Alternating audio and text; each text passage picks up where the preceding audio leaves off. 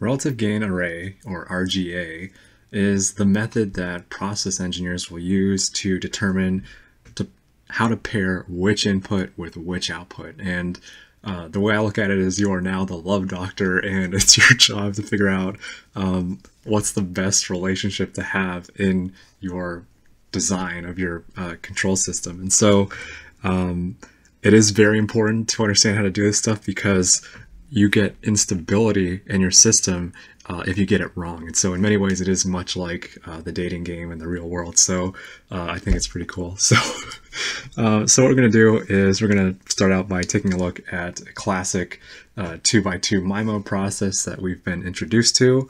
We've got two outputs, two inputs, and we're going to be analyzing this system at a steady state. And at this steady state, we will understand the gain in the form, instead of dealing with the transfer functions, we're now going to be working with just the gains, K11, K12, K21, and K22. And so the first step that we'll do is begin to dissect and perform the linear algebra to determine that Y1 is equivalent to K11 times U1 plus K12 times U2. Y2 is equivalent to K21 times U1 plus K22 times U2. And it's very important to remember we are working at steady state. And the way we do that is we essentially can let S equal 0, because in our frequency domain, when we're working with our process control functions that we derived previously, that will be what K11 is. And so if we let, just to clarify here, if we let G11 evaluated at S equals 0, that tells us what K11 is. And we do the same for the other three transfer functions. And so now that we have derived this relationship, we will now define what relative gain is. And I'll be using the notation lambda sub ij. And in words, what it tells us, and it's not that great of an explanation, but it tells us the gain between input j and output I when all other loops are open, divided by the gain between input j and output I when all the other loops are closed.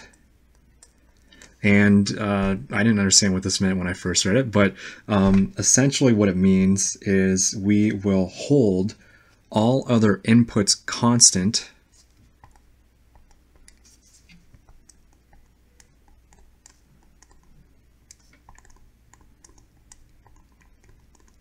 and we hold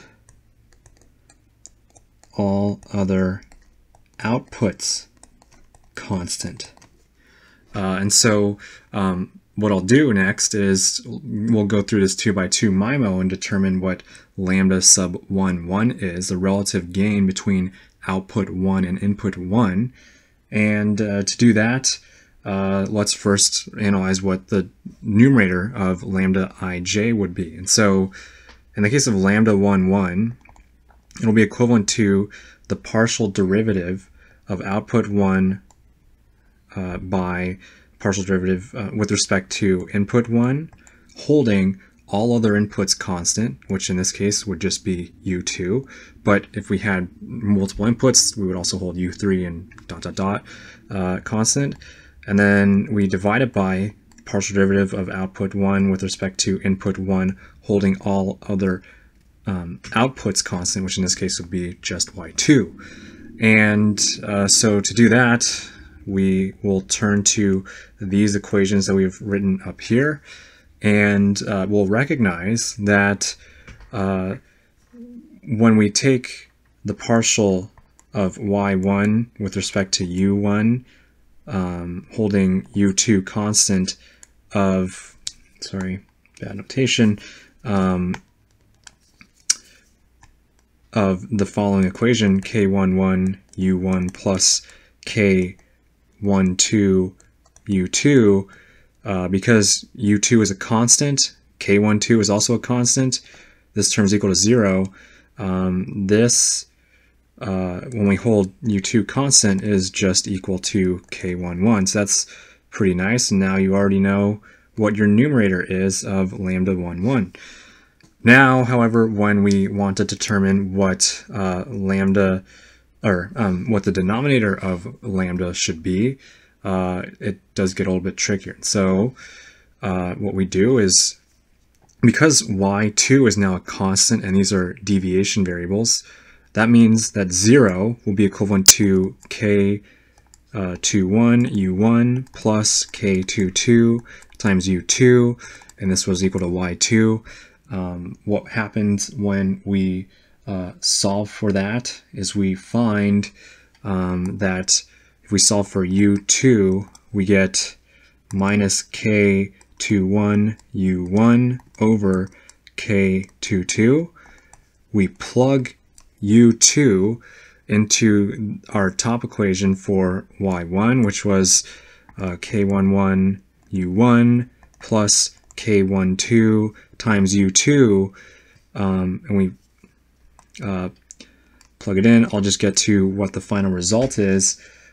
We now realize that when we take dy1 du1 holding y2 constant, we will find that we reach the result k11 minus k12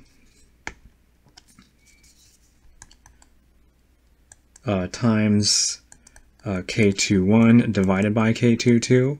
And the algebra is very straightforward. I'm just doing it for the sake of brevity. So now that we've defined both the numerator and the denominator, we can define what lambda 1, 1 should be. And so, what lambda 1, 1 ends up being, sorry about that. So what lambda 1, 1 ends up being is the following. So after we do some more algebraic simplifications, we'll have 1 divided by 1 minus k12 times k21 over k11 k22. And so this gets us the relative gain of output 1 to input 1. And that's a small piece in the puzzle, but things do simplify very nicely later on. And so what we turn to next is defining what our overall relative gain array is. And so the relative gain array is the symbol capital lambda, and it is equivalent to lambda 1, 1, lambda 2, 1, lambda 1, 2, lambda 2, 2. And now that we've defined lambda 1, 1, we can go ahead and just plug this right in and analyze our system. Now, the really cool thing that happens if we have a square matrix, if we have a square transfer function matrix, is that our RGA array will have some very nice properties to it. The sum of the rows must equal 1, and the sum of the columns must equal 1. And so what does that mean? It tells us that lambda 1, 1 plus lambda 1, 2 must equal 1, lambda 1, 1 plus lambda 2, 1 must equal 1, and lambda 1, 1 must equal lambda 2, 1. And so in that case, we can rewrite our relative gain array, as the following. We'll have lambda 1, 1, 1 minus lambda 1, 1, 1 minus lambda 1, 1, and lambda 1, 1. And so this is really cool because all we needed to do was define lambda 1, 1 in this example to have fully defined our relative gain array. And I highly recommend looking at the derivation or the proof in the textbook of this.